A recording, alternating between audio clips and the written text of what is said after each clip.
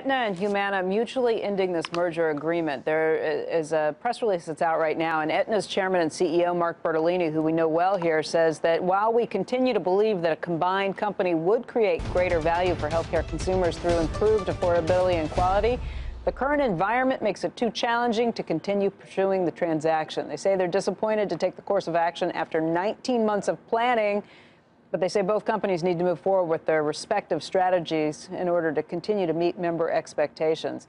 Now, Aetna is going to be paying Humana $1 billion for the termination fee on this.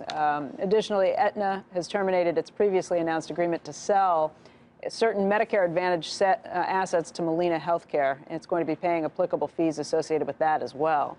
Long time coming for this.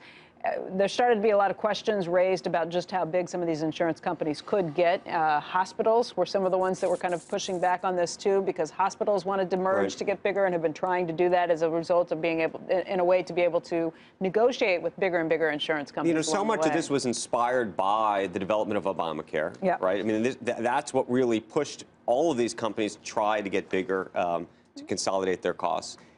And I think it's somewhat surprising in an odd way that, to the extent we talk about the Trump administration being business-friendly and a view that somehow antitrust, the way the Justice Department would think about these things might change, maybe hasn't changed, or at least in this instance, clearly hasn't. Yeah, I was going to say the fights with this. No, the fight started in the Obama administration, and clearly the Obama administration was against this. That is 100% clear. Which makes no sense. The question, though, is whether you would have thought there'd be a shift, a thawing, if you will, under this administration. It might have been too late by then, right? Perhaps. How long ago was this? This is, as we said, 19 months. 19 months in the making. Yeah.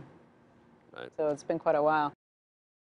Hey there, thanks for checking out CNBC on YouTube. Be sure to subscribe to stay up to date on all of the day's biggest stories. You can also click on any of the videos around me to watch the latest from CNBC. Thanks for watching.